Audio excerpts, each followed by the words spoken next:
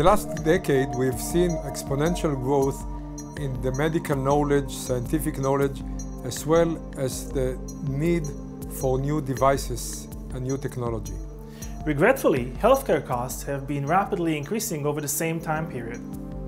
We all hope that medical innovation would drive a more efficient and cost-effective health system. However, the process of creating new, cost-effective medical devices require an in-depth understanding of many disciplines, including medicine, engineering, finance, and law that very few can master alone. This is part of the problem that most of the devices fail because we lack a good connection between the medical school and the university that can provide the bioengineering and the business part of it.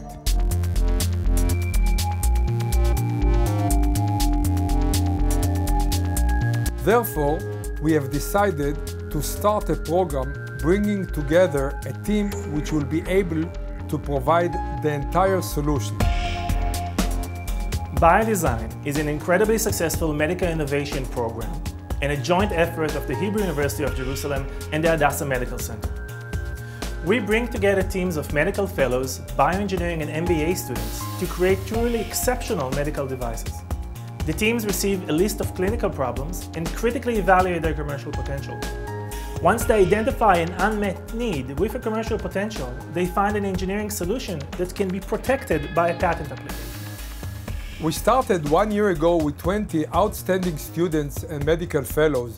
We brought the best and brightest Israeli academic and industrial experts to teach the group and are very excited about the results. We have 4 projects that already went through the proof of concept stage, protected by provisional patent applications and showing excellent market potential.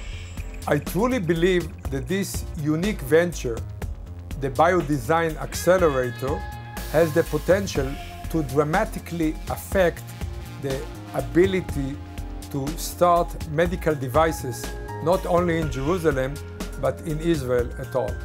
We have outstanding students at the Hebrew University, incredibly driven individuals, and we are finally giving them the tools they need to succeed.